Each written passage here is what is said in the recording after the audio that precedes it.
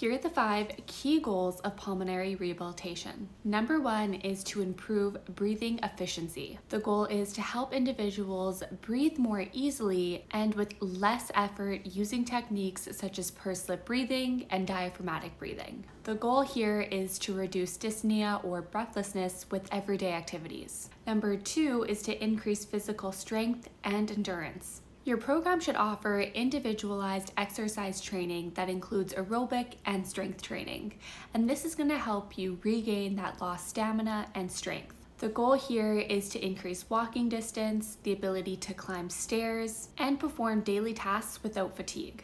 Number 3 is to reduce symptoms and complications. Your program should teach you how to alleviate common symptoms such as coughing, mucus buildup, fatigue, and anxiety. The goal is to reduce the frequency of flare-ups, ER visits, and hospitalizations. Number 4 is to improve quality of life. Your program leaders should address both physical and emotional well-being through education, support, and mental health strategies.